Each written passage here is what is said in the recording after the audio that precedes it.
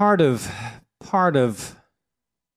the meaning of the word grace, if you look up the word grace in the Greek into English, the main meaning, it says specifically, especially, and then there was boils down to this, the definition for the word grace is God's divine influence on the heart and its reflection in what's called life. God wants to influence you with knowledge. He wants to give you information that can be found in your Bibles. And if you're not interested in that information, then your faith is shallow. Because faith comes by, there's that word. Faith comes by hearing, and hearing by the Word of God. So the more information that you can get and tuck away in your heart that you can remember is what the Holy Spirit uses in your life of faithing. Life is a journey of faithing. You know that, don't you? It's in motion. And if you have stopped learning, you have reached the highest level of your incompetence forever. It's the truth. You know, even big corporations will send even their executives, to get refreshed in their own field. Because technology changes, and they want their leaders to at least be on top of the game. God wants you to be on top of your game because He wants you to know how He thinks, but He also wants you to know your enemy so that you can defeat your enemy. And there is an enemy out there that does talk to you inside of you, gives you thoughts, and gets you to listen. And you need to be really on top of your game so that you know the source of your thoughts. So what we've been doing here, I've been doing pretty much for several whatevers now, here, months, weeks, years, is something that I have coined continuing education. And we have to be very careful about education, because education from the word can become vanity. It's really a serious defect when you know the word for somebody else, but you can't live it for yourself. Paul said this, what a tragedy, paraphrasing the words of Paul, what a tragedy if I teach everyone and they get the gospel and they get life and they get eternal life, and I myself become a castaway. What a tragedy.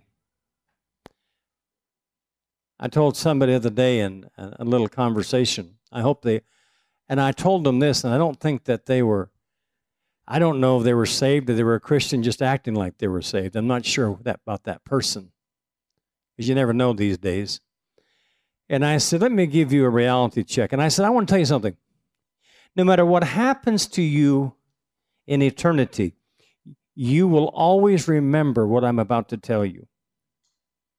Forever, you will remember it.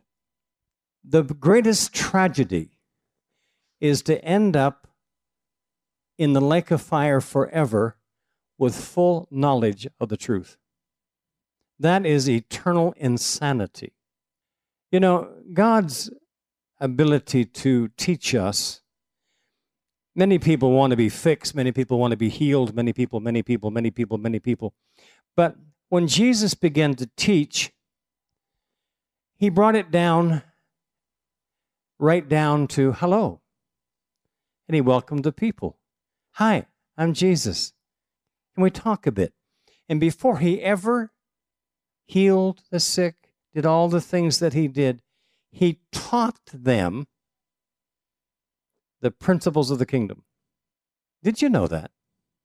He taught them. And that teaching opened their heart to truth that they needed. Then he moved amongst them, and he represented the Father in healing and deliverance and all the rest of that went on in that time period. It is important that you know truth for yourself. It is essential that you know truth for yourself. The Word says that you're to be a workman that needeth not be ashamed, rightly dividing the word of truth. But there are many voices in the world today, all saying, "Thus saith the Lord." There are many movements that are coming with this and with that, and really, rather than just it being the purity of God's Word, it ends up being what I would call is diluted down to something called denominational catechism. Denominational catechism. You and I should be able to read the Bible. Well, it depends what translation you have. The confusion of tongues is here, folks. But you and I should be able to read the Word and come to the same conclusion altogether at the same time. Shouldn't we? Why? Because the Bible says the Scriptures are not of private interpretation. So, when it says just for example, if we were to go over to, just take one, Isaiah 7:14, the Father speaking, the Lord Adonai himself shall give you a sign. Behold, a virgin shall conceive and shall bring forth a child, and you shall call his name Emmanuel, meaning God with us. That's what it says in the rendition from Hebrew into English in the Masoretic text. Or I could go down here to your local bookstore and pick a very specific Bible off the shelf, and I could go to Isaiah 7:14, and here's what you would read. The Lord himself shall give you a sign. Behold, a young lady, a young woman. Now, is there a difference between a young woman and a virgin? Oh, brilliant! A+. There's a big difference, isn't there? So they are tampering with the virgin birth of Christ. Even the Jews of that day didn't understand it. Why not? They were the religious leaders of their day. They didn't know Isaiah 7:14 and Judaism. Are you serious? They didn't see it? Because as it was supposed, they called Jesus the son of Joseph. As it was supposed. That's how the scriptures read. They said, as it was supposed. Well, if Jesus was the son of Joseph, he could not be the son of God. He would be the biological seed of Adam. But he was not the biological seed of Adam, according to the flesh. So we get into the very issue of Jesus being conceived in the womb of Mary by the Holy Ghost. Not as the Mormon Church teaches. You know what the Mormon Church teaches? The Father came down and had sexual union with Mary and got Mary pregnant. That's what the Mormon Church teaches. Do you believe that? They're knocking on your doors in this city. Do you believe that? Today is a very sad day in the world. I'm probably on my soapbox, but so what? Somebody needs to be on a soapbox these days, at least say something. The Pope today, if you've checked the news. And by the way, the Pope is not a Catholic, he's a Jesuit. There's a big difference between a Pope, between a Catholic and a Jesuit. A Jesuit is a sect Catholicism, a spin-off branch, historically. Do your research.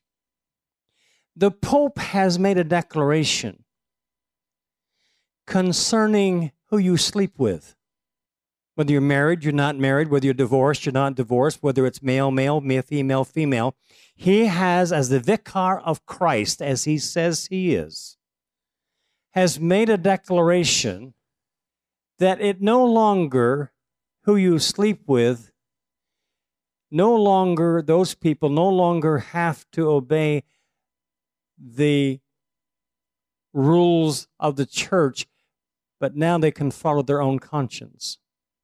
So even the canon of Catholicism has been thrown out the window about this very big issue, and now the door has opened, with the Pope's permission, to sleep with whoever you want, married or unmarried. Male or female, male, female, female. One of your presidential candidates is headed for Rome as I speak to meet with the Pope. He says, I identify with how he thinks. I'm not at liberty to tell you who that is because I head up a nonprofit. Do your own research. That way you can't quote me as saying it because I want to protect myself for intrusion of the government of the United States of America by my speech. But I have said enough, haven't I? Enough to get you curious. But what the Pope also said is that he urges the world, priests around the world, to be more accepting of those, and he's just calling those relationships that are not in line with Scripture just irregular situations. He's reduced it to irregular.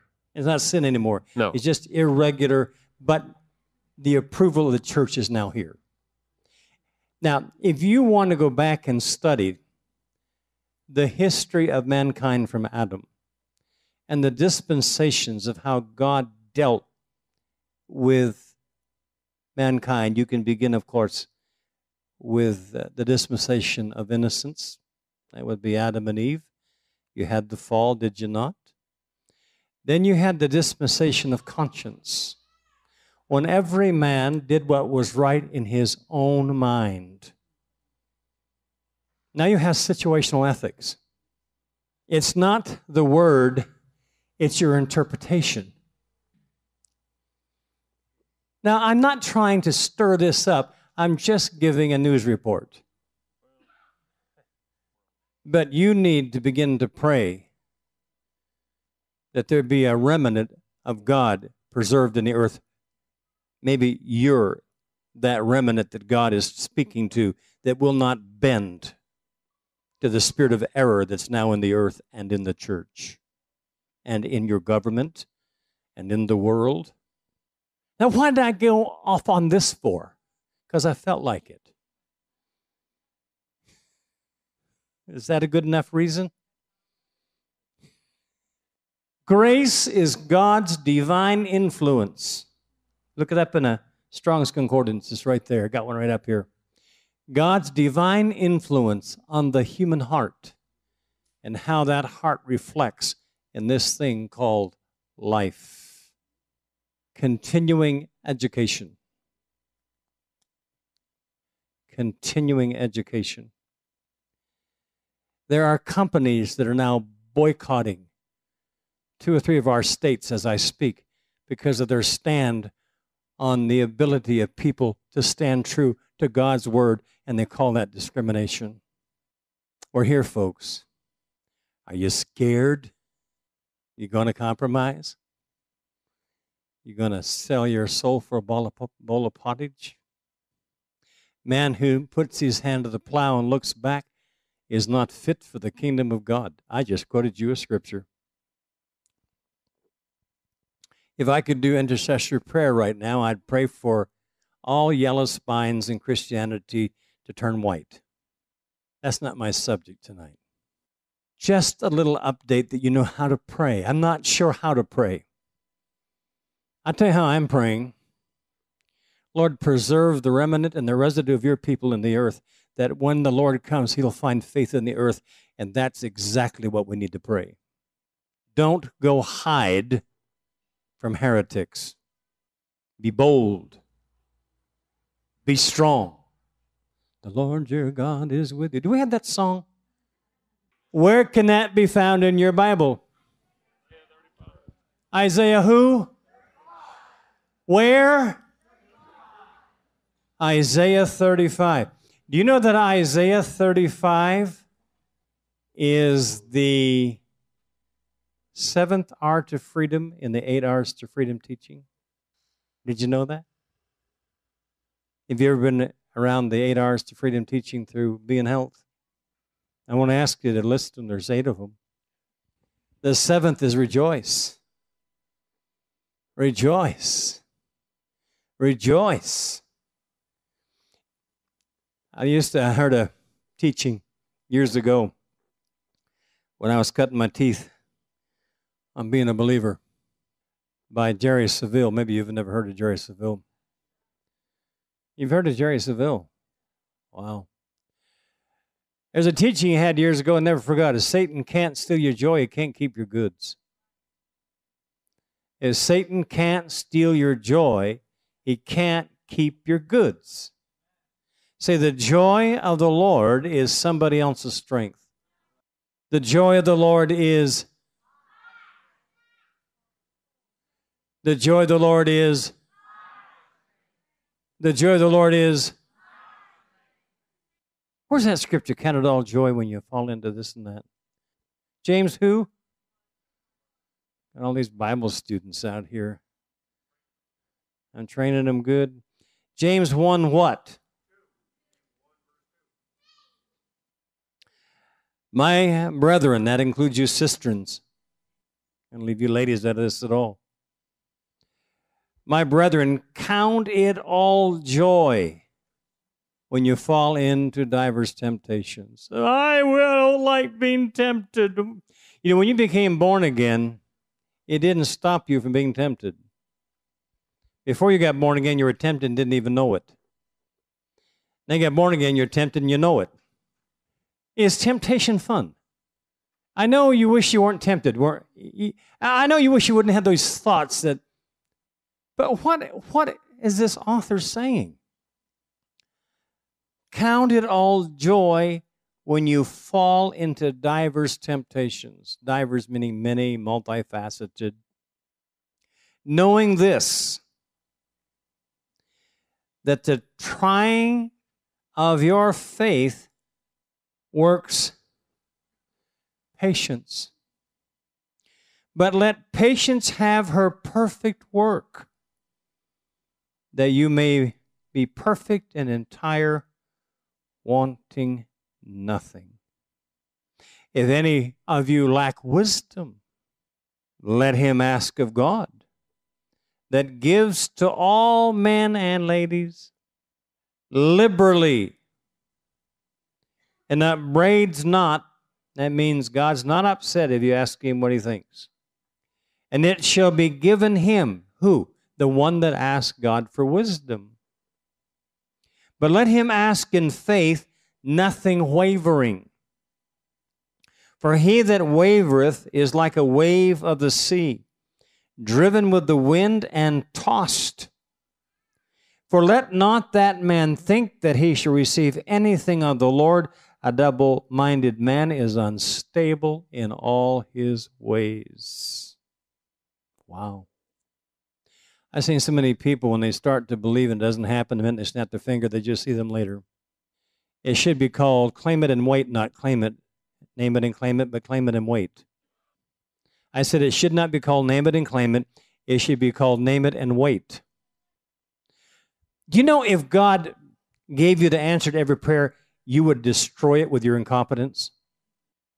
Would you like God to form you on his terms, or would you like to form yourself on your terms? Listen, I've been in this thing for, let's see, wow, what year is this? I've been in this thing for, 33 years. And I'm still learning.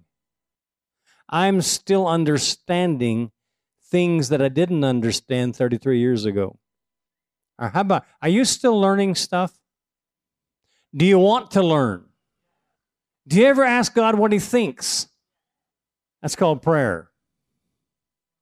Do you ever walk up to that two-way mirror and say, Hey, Father, I come to you in Jesus' name. Have a conversation with you? What do kids do when they put their nose right against the glass? What a wet mess that is. Sometimes we're back in the outer court. We're hovering on the inner court of all the vain oblations and all the stuff of Christianity and all the do's and don'ts and ups and downs and overs and unders. And we don't know that the veil has been rent, and we can come and talk to our dad anytime that we want in Jesus' name and ask him what he thinks. A lot of people want a word from God these days. I see more people know more about your future than God himself. Why would you be interested in what another human has to say about your future? Why don't you just go to your Father in prayer and ask him what he thinks? I've taught for many years, and because I teach and I do this and that, for some reason there are some people think I'm closer to God than they are. I'm not. God is no respecter of persons. Do you remember reading that? I don't have a greater in with God than you do. I may have spent a little more time inquiring of him. That had to be cultivated. It is difficult to have a relationship with somebody and you never show up to have it. So we approach God through subliminal perceptions, either a process of osmosis or diffusion, or who knows what, a leaky faucet, hoping we get some drips from heaven. Do you know that this application of faith is so simple, but you can't doubt it when you ask? Now, everything that you ask, you don't say, well, if it be God's will. There goes the doubt right there. Well, I don't know if it's God's will. There's a whole sect of Christianity that don't believe in healing, but they do say this: God will heal if it's his will. When I quote them a scripture that's God's will, they said, yeah, but it's his decision. So there's always the yeah, buts. When I find people, all they say is yeah, but, I've got a congregation of goats. Yeah, but this, yeah, but that. Never an amen, just yeah, but, yeah, but.